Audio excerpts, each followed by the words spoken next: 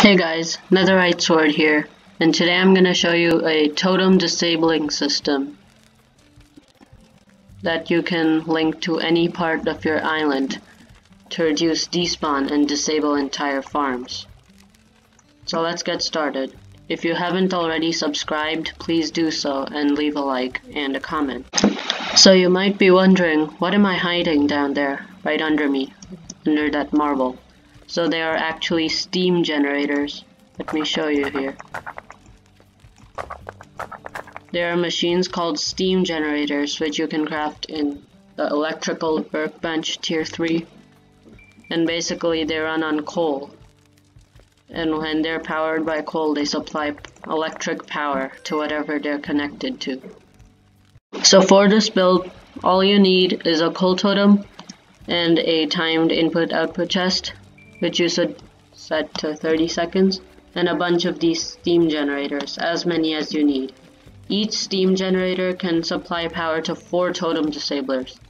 In front of each of these you should place a switch, so you can enable or disable these.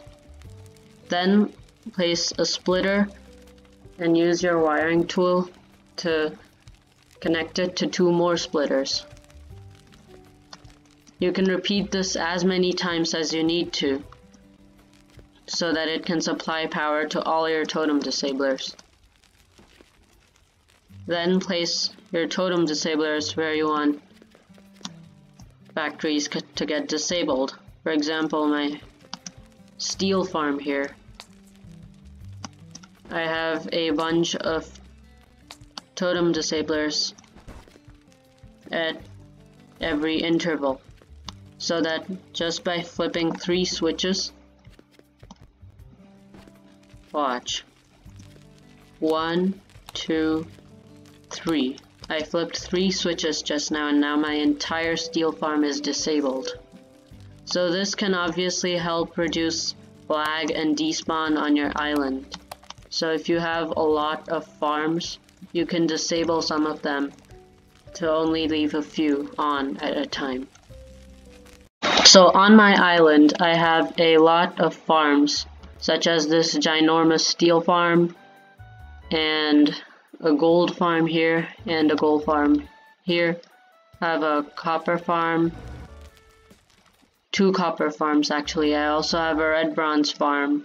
I have a few animals here, and I have another steel farm pretty far away, and a melon crate farm. So if I wanted some of them to be on and some of them to be off, I could just switch the corresponding switches. So that will help reduce despawn and lag on your islands. So connecting all these splitters to your totem disablers may look intimidating at first, but it's actually quite easy.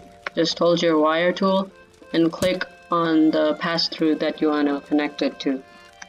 Then just get to wherever your totem disabler is. For my case, it's in my steel factory. And you just want to go up to it.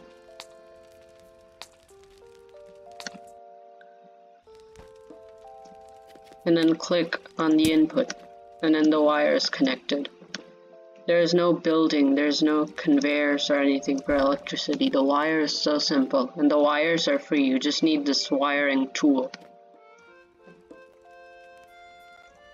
That's it for today. If you're new to my channel, please remember to subscribe and like.